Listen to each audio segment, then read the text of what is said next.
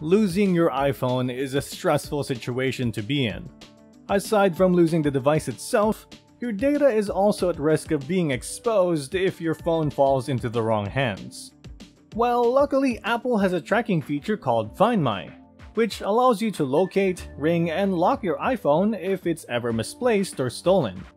In this video, you will learn how to find your missing iPhone using Find My.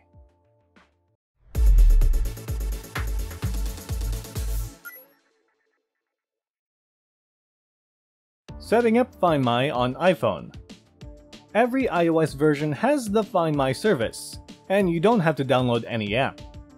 Making sure that it is enabled is one of the first things you should do when you purchase an iPhone, so that you can locate it if you lose it. It should automatically turn on upon adding your iCloud to a new iPhone, but it won't hurt to double check. To make sure Find My is turned on your iPhone, go to the Settings app, tap your name, select Find My, and tap Find My iPhone. If Find My iPhone is enabled, the toggle switch beside it should be green. While at it, you would also want to enable Find My Network to locate your iPhone even when it's offline. With this turned on, nearby Apple devices can send the location of your missing iPhone to iCloud, so you can see where it is in the Find My app. You can also enable Send Last Location to let Apple know the last location of your iPhone when its battery is critically low. How to locate iPhone on Find My. You can use Apple's Find My app on a spare device signed in with the same Apple ID to locate your missing iPhone. Alternatively, you can use a device that belongs to your family's sharing group. If you have neither of them, signing in to iCloud.com/find would be the easiest method to find the location of your iPhone.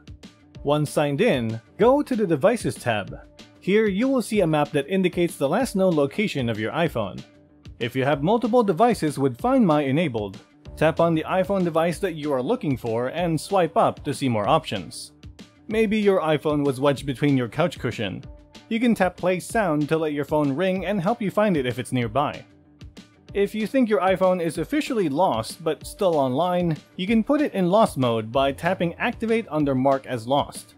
This will trigger your phone to lock with a passcode to protect your data.